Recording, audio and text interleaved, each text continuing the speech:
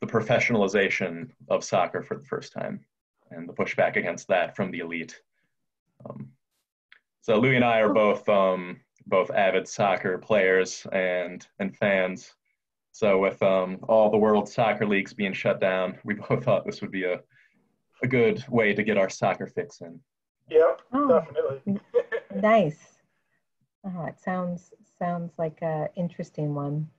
Well, thank you both for being here, and thank you to all the participants who have signed on today. This is our third episode of the Clements Bookworm. I'm Angela Unk, Director of Development at the Clements Library, and your host for today. This meeting is being recorded to share online later, and this afternoon you will receive an email with the broadcast as well as some of the resources mentioned during today's talk. Just want to give you a quick tutorial. So far, we've been doing a nice job with chiming in on chat, so hopefully you found that. I would like to suggest that you select all panelists and attendees so that we can keep the conversation going with everybody. And you'll notice that the conversation goes by quickly. So because of that, if you have some specific questions to ask, I ask that you do that in the Q&A section. You can upvote other people's questions and the answers are then posted in with the question. Okay, so this program is brought to you by the Clements Library. We're on the campus of the University of Michigan in Ann Arbor, and the Clements Library enables the discovery, learning, and teaching of American history through the collection, conservation, digitization, and availability of primary sources on paper.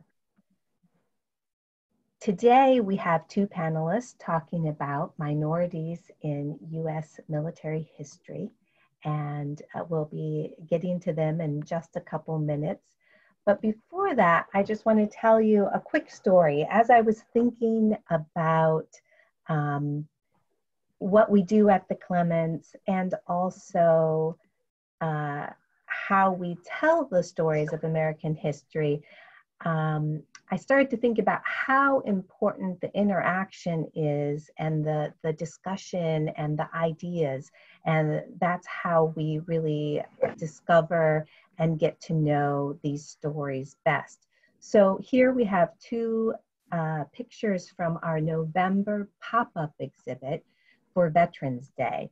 We did a pop-up exhibit where we got out materials from the Clements Library about showcasing soldiers' experiences from early exploration and the Revolutionary War through World War II.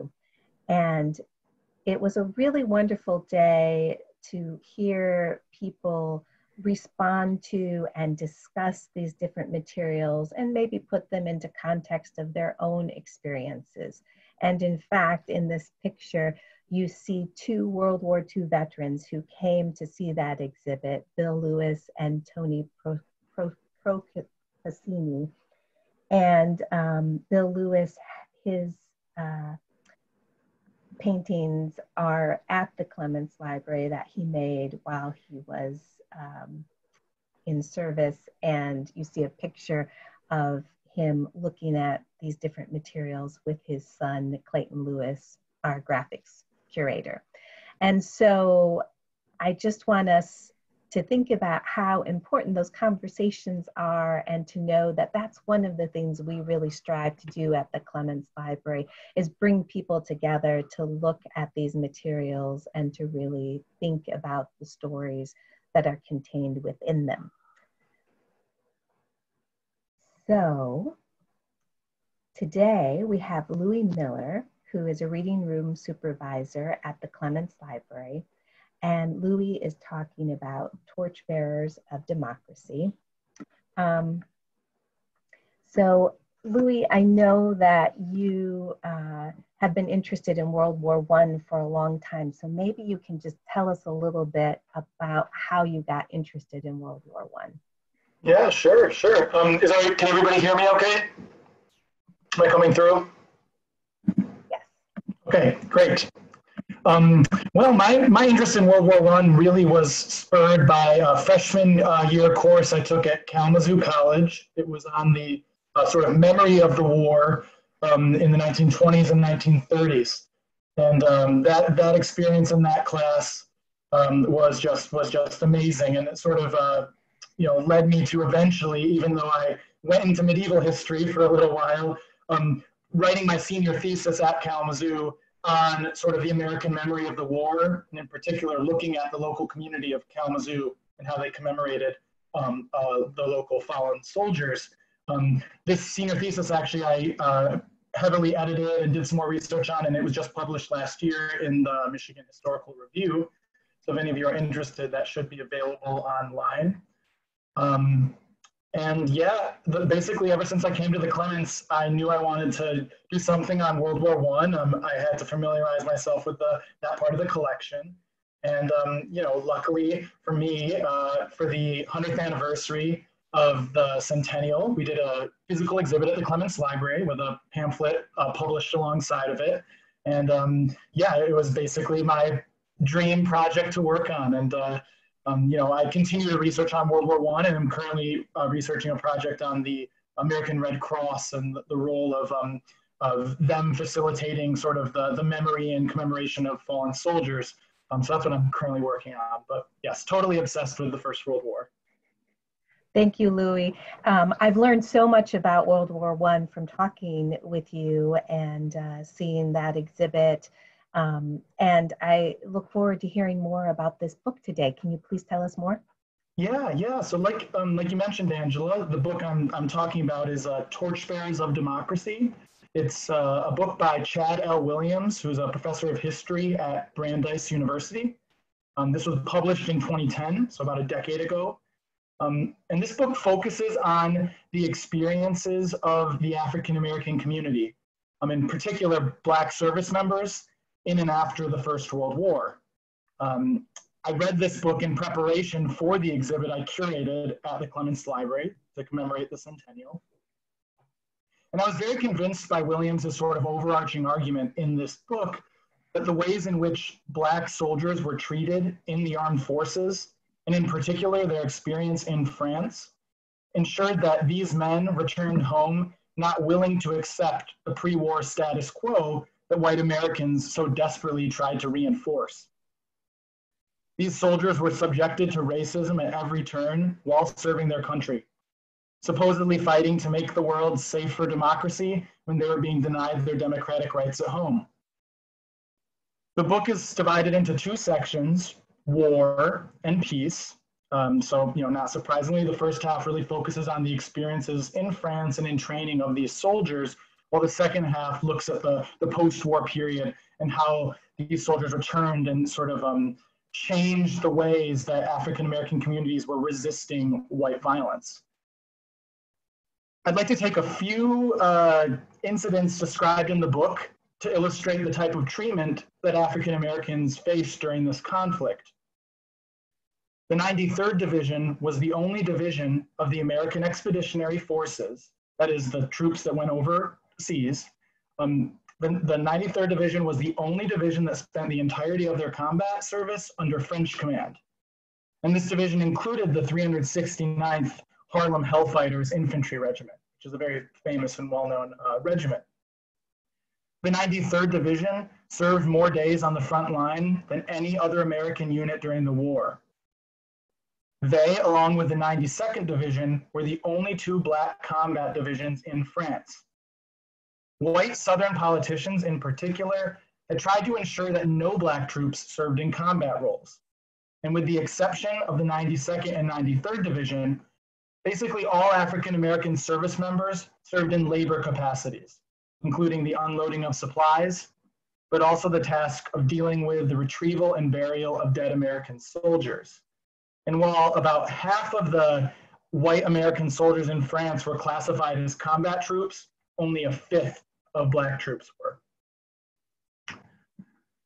On August 7th, 1918, the French officers of the 93rd Division received a confidential memo titled "On the Subject of Black American Troops." This was at the bequest of senior military officials in the American Army. The memo attempted to discourage the friendly relationships that had developed between the African American soldiers and their white French officers. It also warned that, quote, Black American troops in France have, by themselves, given rise to as many complaints for attempted rape as all the rest of the army. This statement in the memo was not backed up with any factual evidence and is totally preposterous and untrue. White Americans were terrified by reports of sexual relationships between Black men and French women, and the army was determined to put a stop to it, lest soldiers returned home thinking that they could do the same thing in the United States.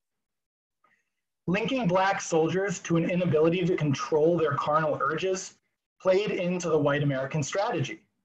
The vices of African Americans were a, quote, constant menace to the American who has to repress them sternly.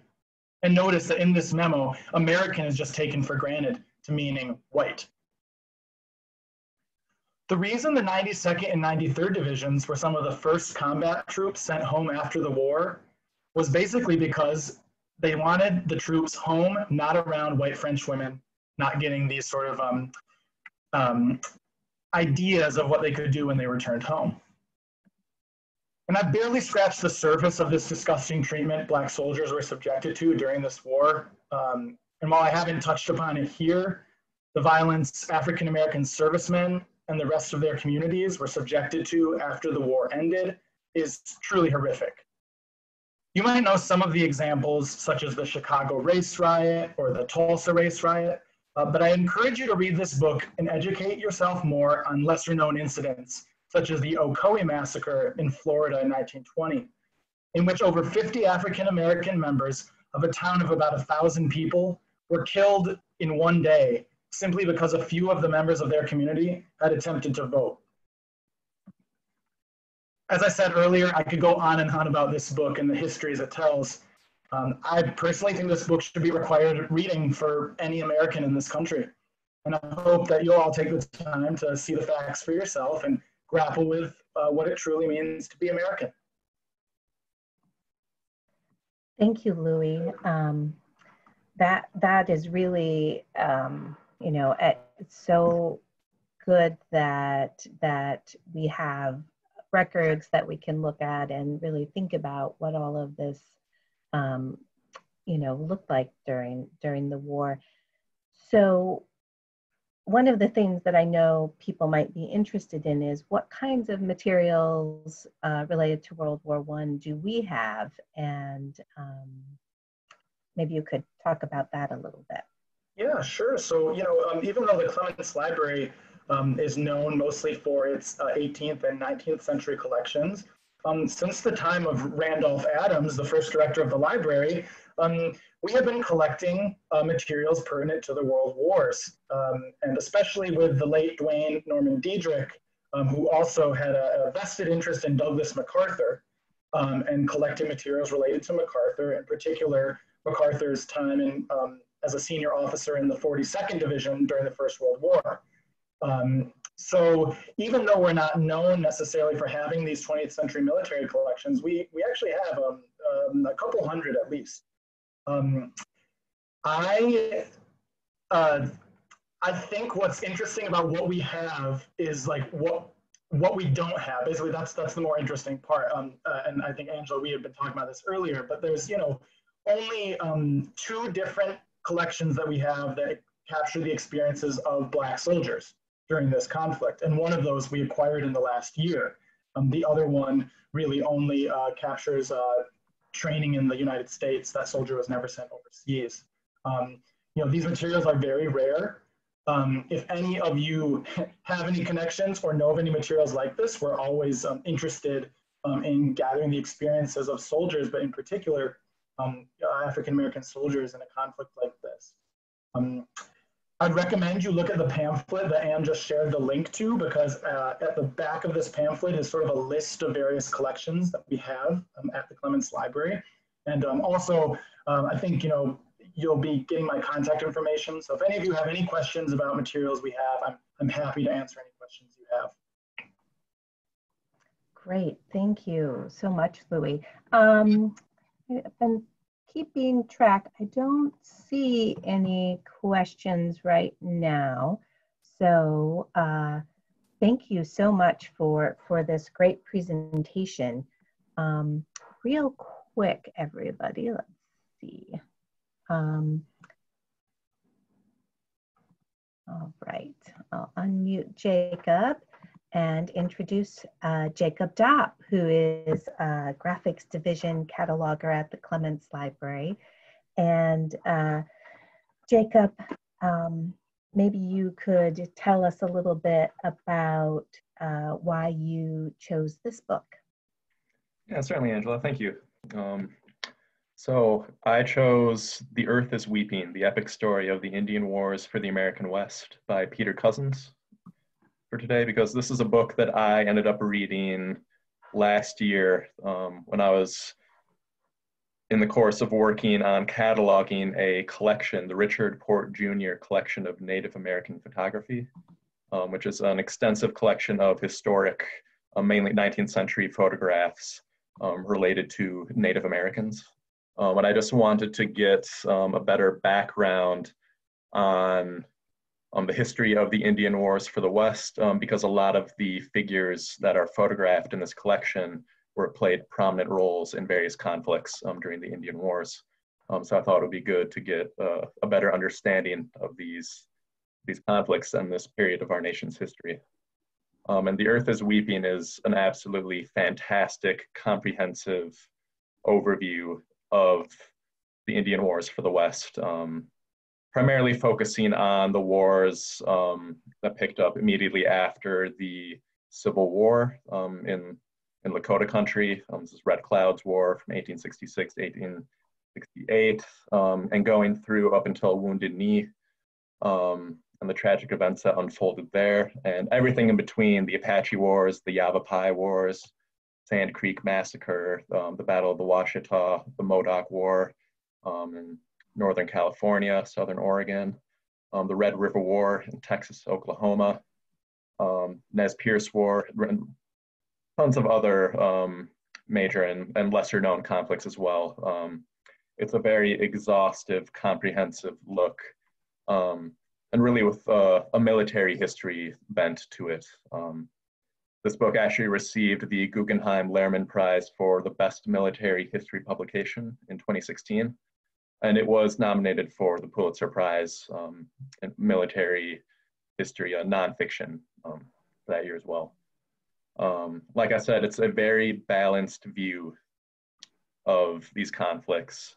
The author, Peter Cousins, he was a former US Foreign Service officer, and after he retired from the Foreign Service, he became an author and historian.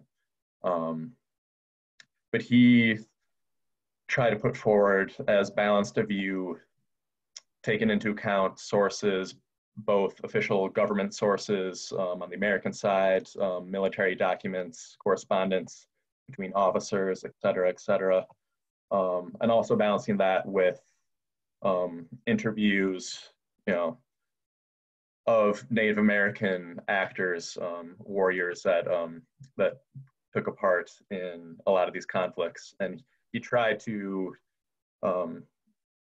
be as balanced as possible in the sources he was utilizing and coming to the conclusions that he draws. And he mentions, in terms of the progression in how these conflicts have been treated over the years.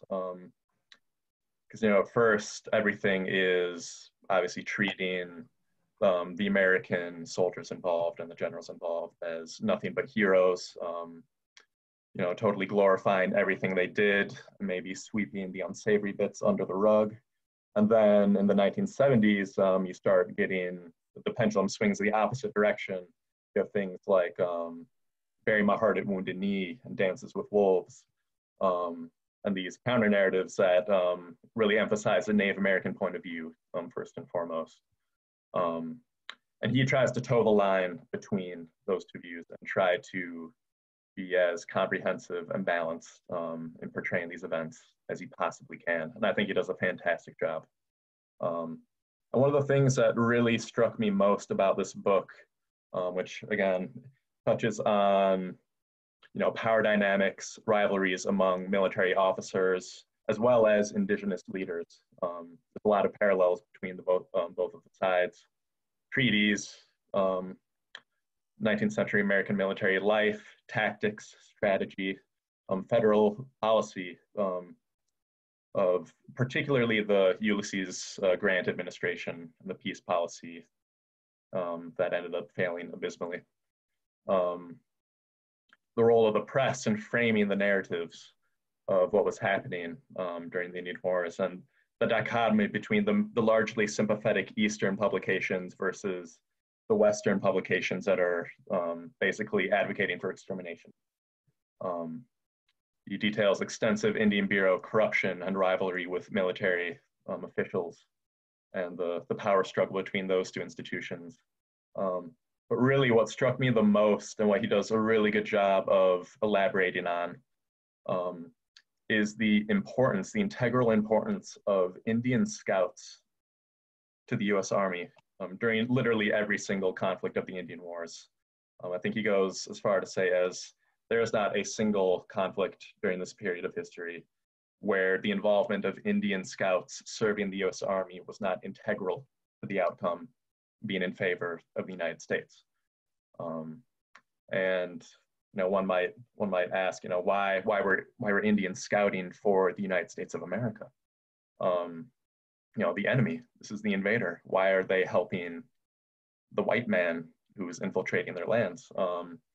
And the answer is multifaceted, but what Peter Cousins does a good job of illuminating is the US is very cognizant of these pre-existing factions and divides and rivalries between various Native American tribes, and even within them. You have pro-peace and pro-war factions within a given tribe. And in particular, tribes like the Crow and the Pawnee on the Great Plains, these are very small tribes relative to some of their neighbors. And for centuries, they were outnumbered and being hemmed in and being harassed and killed by Lakota, Cheyenne, Arapaho raiders. And once the United States enters the fold, tribes like the Crow and the Pawnee, they see this as an opportunity to side with a stronger nation who can help protect their interests. And so it makes sense to join sides with these people. There's not, you can see parallels to earlier incidents such as Pontiac's War, where there's very few visionary Native American leaders who really saw the writing on the wall in terms of, no, the actual enemy, the actual greater threat to all of us is this expansion of the United States. If we only put aside our differences and join together, we might stand a chance.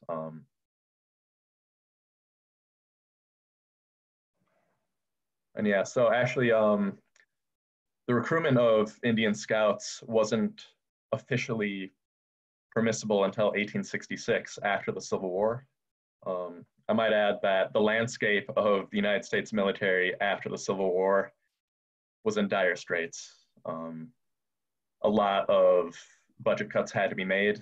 A lot of tough calls had to be made because funds needed to be freed up to help rebuild the South and engage in Reconstruction. And so the military, for better or for worse, fell on some pretty hard times. The volunteer army that was raised during the Civil War, once the war ended, a lot of these people went home, mustered out of the army. And there was a dearth of qualified soldiers to fill the ranks. Needless to say that the types that ended up filling the ranks were not the most savory of characters often. Pretty bawdy types, just looking for a bit of fun on the frontier, not maybe recognizing the seriousness of this kind of combat.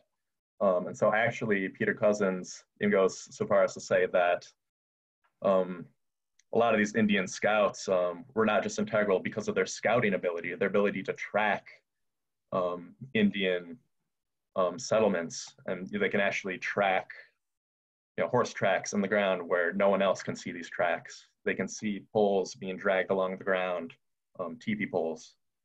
They can estimate the size of a camp. They can actually tell how many women are in a given party. They can look at the urine patterns for the different horse tracks. I guess mares and stallions have different urine patterns, and a lot of times women were placed on top of mares.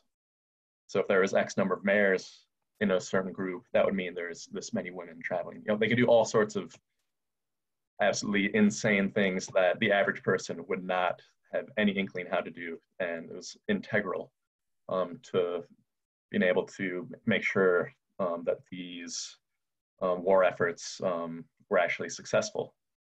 And also, they were better fighters than a lot of these soldiers. They grew up in cultures that really placed a heavy emphasis on, a big part of becoming a man was becoming a warrior, becoming skilled in fighting. So, Jacob, I know that one of the reasons you read it is you were trying to identify some of the Indian scouts in the Port collection. And I just love hearing more about those specific stories. If you don't mind, maybe I'll share the screen and you can talk a little bit about that. Sure, absolutely. So yeah, so all these images that we're about to be showing, they're all part of the Richard Port Jr. collection of Native American photography. This view that you see before you is a stereograph of an Apache scout named Nantaje.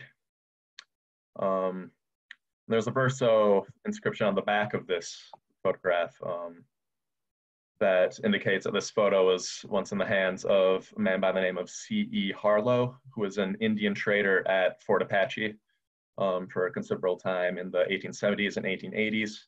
And he is indicating on the verso of this photograph that Nantaje actually helped guide him from Camp Apache to Tucson, which is 260 miles through fairly hostile territory. He safely guided him. And unfortunately, Nantaje was apparently killed upon his return. He was stabbed to death while he was asleep. And Nantaje's background is interesting. He is one of the few Indian scouts who actually received a Medal of Honor for his actions during the Yavapai Wars. And it was during a specific incident in December of 1872, the Battle of Salt River Canyon, otherwise known as the infamous Battle of Skeleton Cave.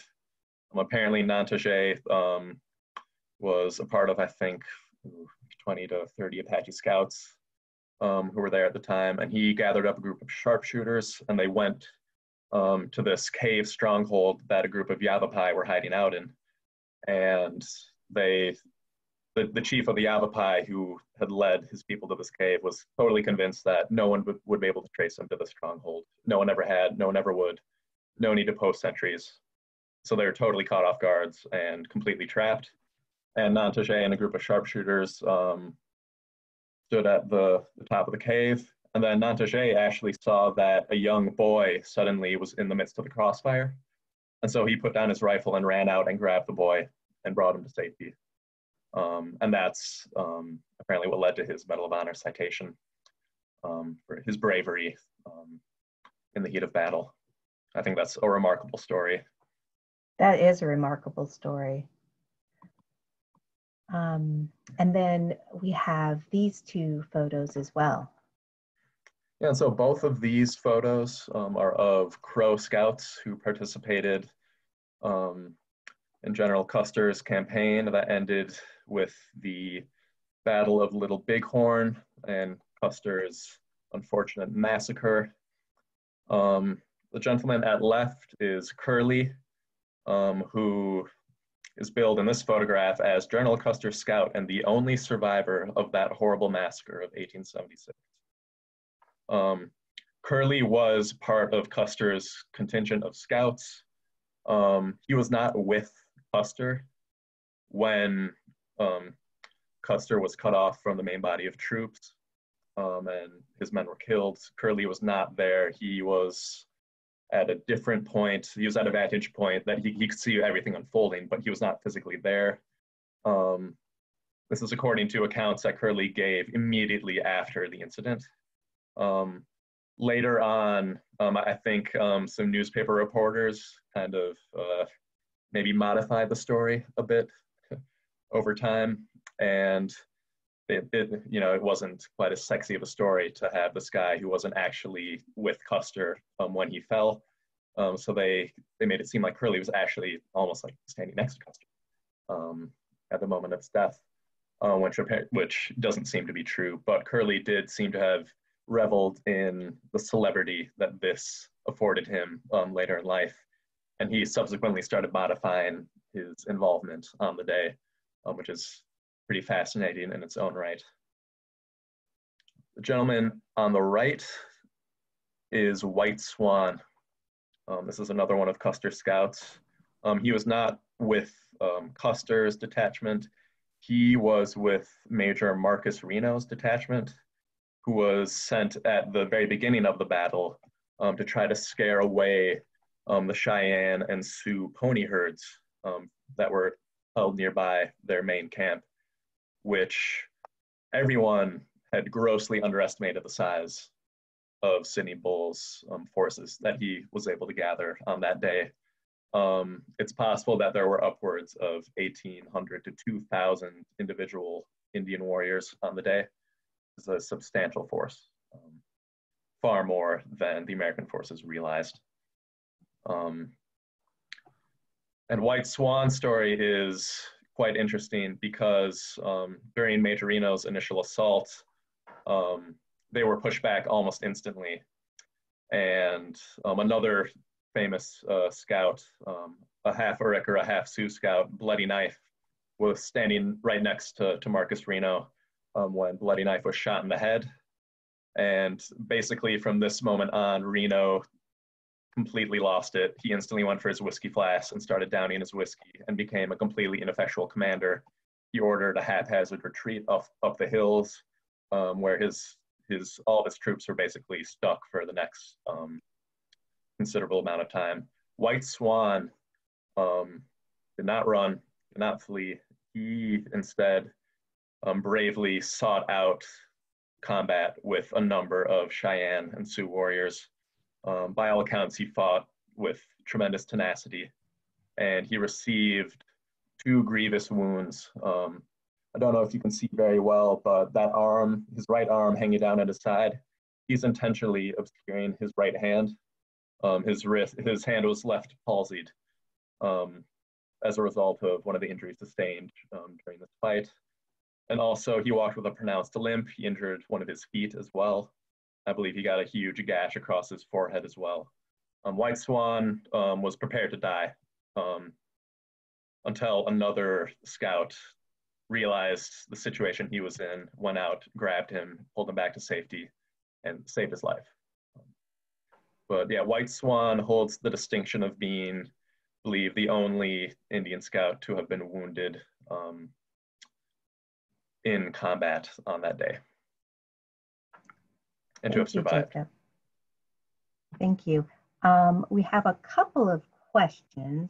So we have one question about whether or not the Native American scouts were paid in some way. Great question. Yes, they were paid. Actually, I was looking at this the other day. So there's a distinction between, you could have enlisted scouts who were officially enlisted almost as auxiliary forces in the Army, and they were paid by the Army.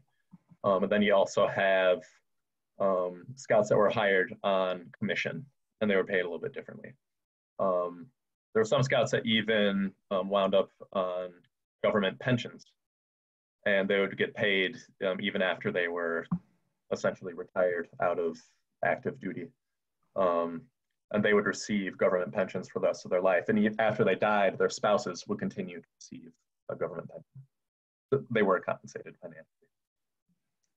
And then we have another question about whether or not the book takes a perspective that looks across national borders, particularly in the case of the Comanche. Conflict with Mexico was just as significant as conflict with the United States. This multinational dimension tends to be told pretty well in a lot of recent histories of conflict in the 18th century US Northeast, but seems to be left out of Western histories.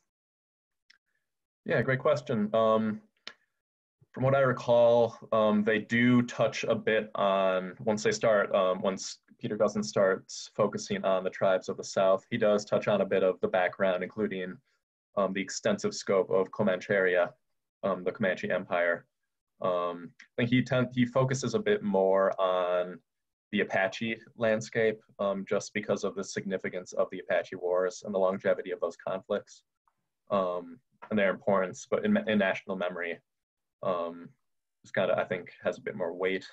But yes, he does focus a lot on the incursions that the U.S. Army had to take hunting down Geronimo, the incursions we made into the Sierra Madre Mountains in northern Mexico, and the potential political ramifications that almost kicked off. The Mexican government was not best pleased having American soldiers running around in their lands, you could imagine. I think he also touches on the tensions in the North as well.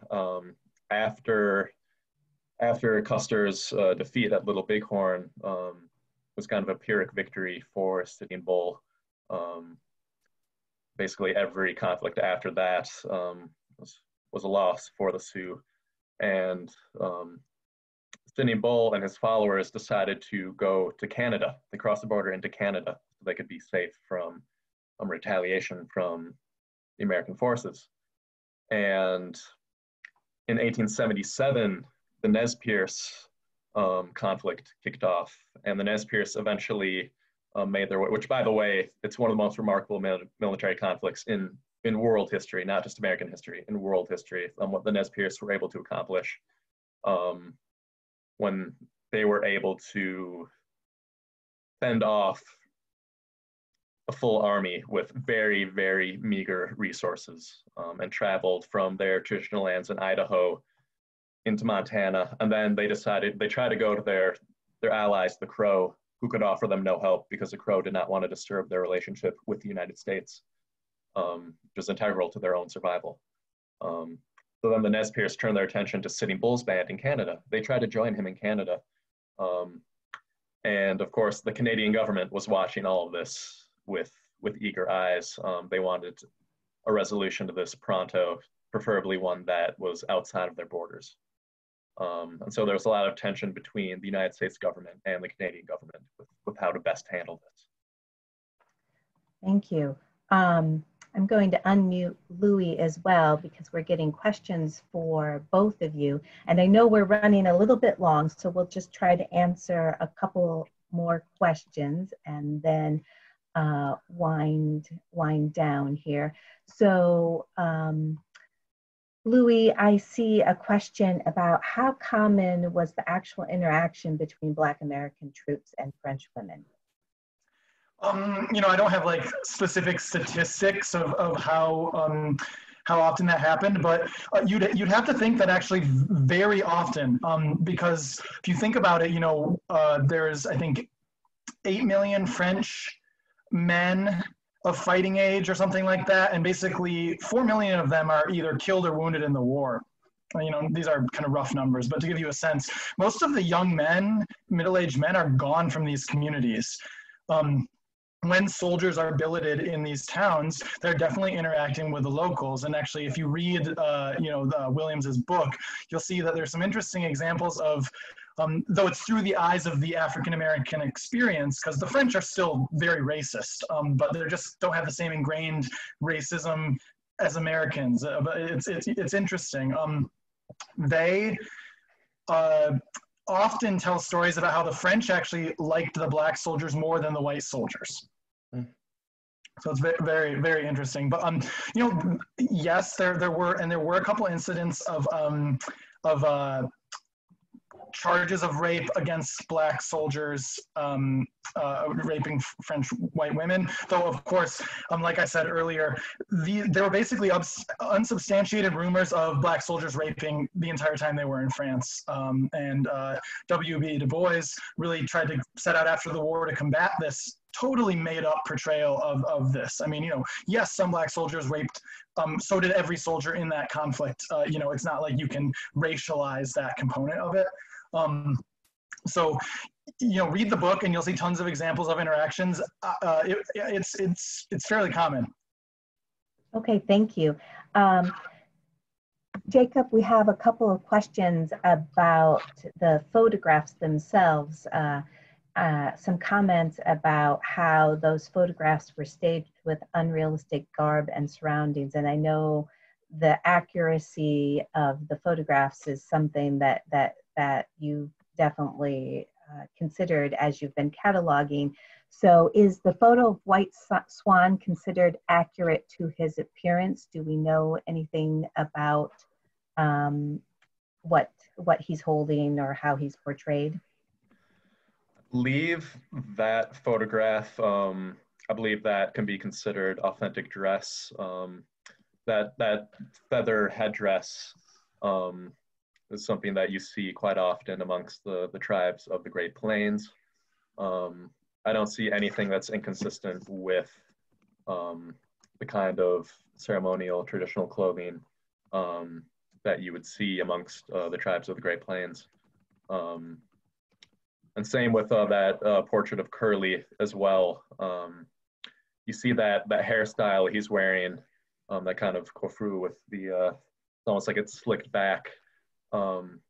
This hairstyle was very popular amongst the Shoshone and the Nez Perce in particular, and these tribes of the Plateau region. And it filtered over to the Crow eventually, because they had close ties to the Shoshone and Nez Perce. And so that I would also consider everything that he's wearing in that photo to be authentic. And yeah, this is one of the greatest challenges I encountered when trying to catalog this port collection of Native American photography. There are plenty of photographs where you can tell that yeah, this is not what a person of this tribe would be wearing, and yeah, it's very, very difficult to navigate sometimes. You know, you have to take everything with a grain of salt when it comes to a lot of these Native American photographs, both in terms of, you know, does what they're wearing accurately reflect what people of that tribe would be wearing at the time. Also, people are misidentified constantly, both in terms of themselves personally. They're given a wrong name or the wrong translation of a name, or they're given the name of their father instead of themselves. And also, people's tribes have been misidentified in certain photos as well. So it really, I had to make sure to really spend a lot of time on each and every photograph, really making sure that no stone was unturned, make sure I have all the details as accurately described as I possibly can. Very challenging, but it's very, very interesting and rewarding when you figure out something right. Right, exactly. So thank you so much, Jacob, for doing that and for telling us about this. I see we have some questions about the port collection itself. So we will send everyone an email after this with additional resources, and we will include in there our press releases about the collection so you can read more about it. So thank you so much, Louie and Jacob, and thank you everybody who's signed on today. We went a little bit long, but these discussions are always so interesting. It's hard to stop. Next week, we're going to try something a little bit different. We will be having a conversation with an author, Megan Kate Nelson, the author of Three Cornered War. So our director, Paul Erickson, will be in conversation with her about this book. And then we have some wonderful topics that have come up as people have volunteered to be panelists. And we have 1 to 2 panelists in each of these topics that you see on the screen, and would love to hear from other people who might be interested in participating in talking about these topics in the coming weeks. So you can email me at angmo@umich.edu. And of course, we're always happy to hear any feedback that you have as well. So we'll continue, the panelists and I and the staff of the Clements, to be online for a few more minutes to answer your questions. And so you're welcome to continue to ask those and to chat with us. In addition, I launched another poll because I'm curious how many people have seen some of the materials that we've put out there related to our recent exhibits and pamphlets. So please take that poll as well before you sign off today. And thank you so much for joining us.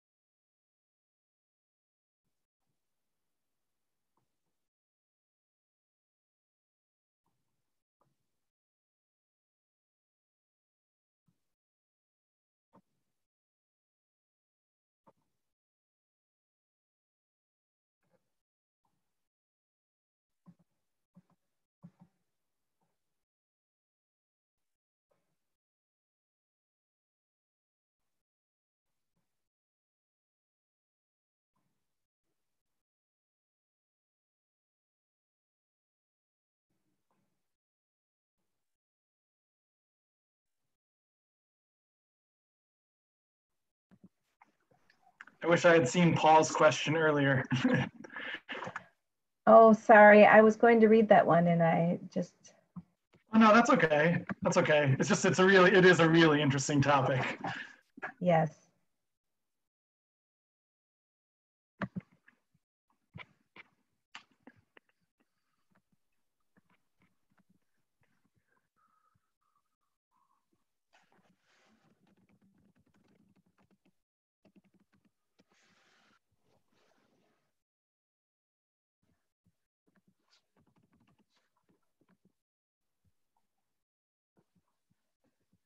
Oh, sure, Barbara, I can answer that question now. So Paul Erickson, our director, was asking, did the experience of fighting in the war overseas increase any support among African Americans for African nationalist movements that were also on the rise in the post-war period? He's thinking specifically of Marcus Garvey, but interested in others as well. The second half of the book really does look at a lot of people like Marcus Garvey and sort of internal conflict within the African American community for more established advocates for the race, such as Du Bois, versus sort of new and more inflammatory figures such as Garvey. Both of them seized onto the service of Black soldiers as furthering their cause. Du Bois had attempted to, he had a Pan-African Congress done in Paris in 1919, at the same time as the treaty negotiations for Versailles are going on, with a Senegalese, I'm going to slaughter his last name, Diagne, but it's interesting because it sort of showed the limits of Pan-Africanism. You know, they culturally, they had a lot of similar goals, but they just couldn't agree on enough issues to really lead to anything out of that, unlike the sort of later 1950s, 1960s Pan-African movements that really got independence for these African colonies. The second half of this book does a fantastic job of sort of showing how the sort of new Negro movement, which was being pushed after the war, you know, we're not going to let ourselves be pushed around again. We're not going to just let ourselves be lynched, not be allowed to vote, be treated like, you know, third-class citizens.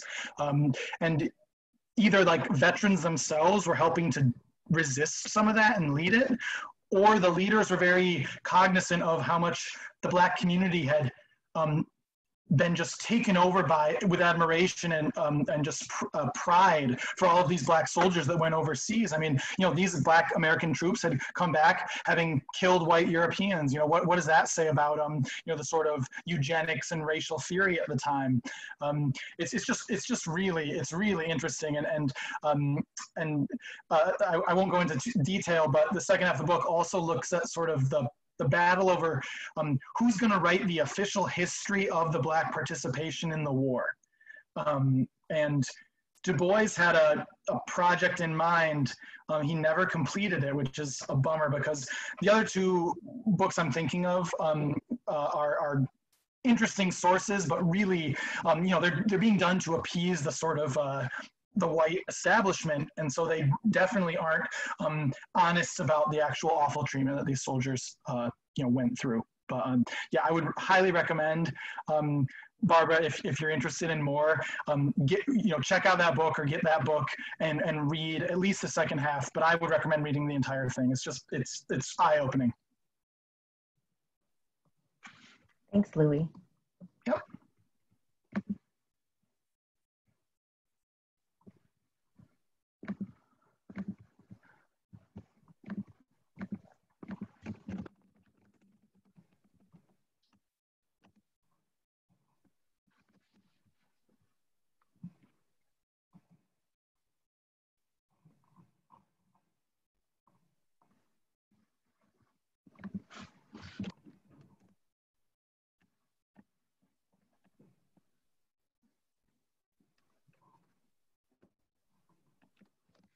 So Angela, how are we sharing these recordings again? I'm sorry, I didn't hear all that information.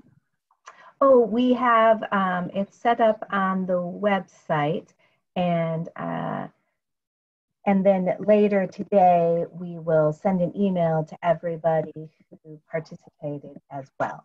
So Okay. So you can share the link to the website, or wait until you get the email message from us and forward it on to your friends. So thanks for asking that question too, Barbara.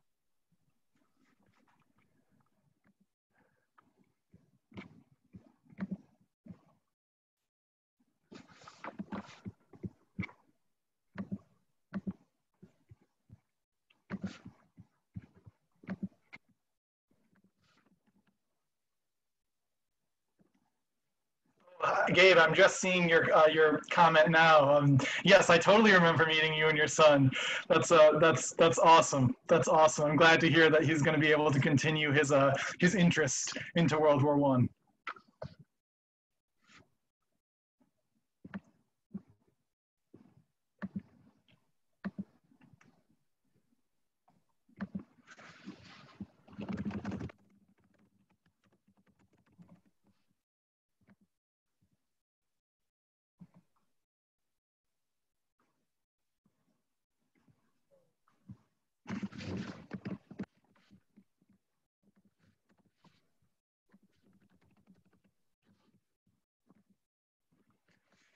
Doug. Believe me, I'm also suffering, and I have a book from Interlibrary Loan out right now that I'm just hoping they won't come after me for, because it's at the Clements Library, and sorry, I can't get to it.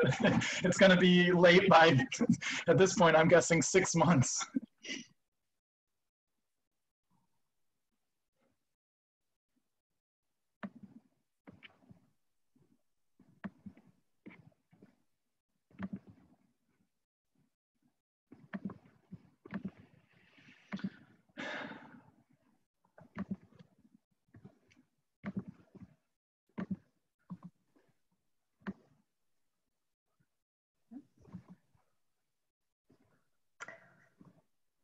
All right, well, thanks everybody. I think we're about done.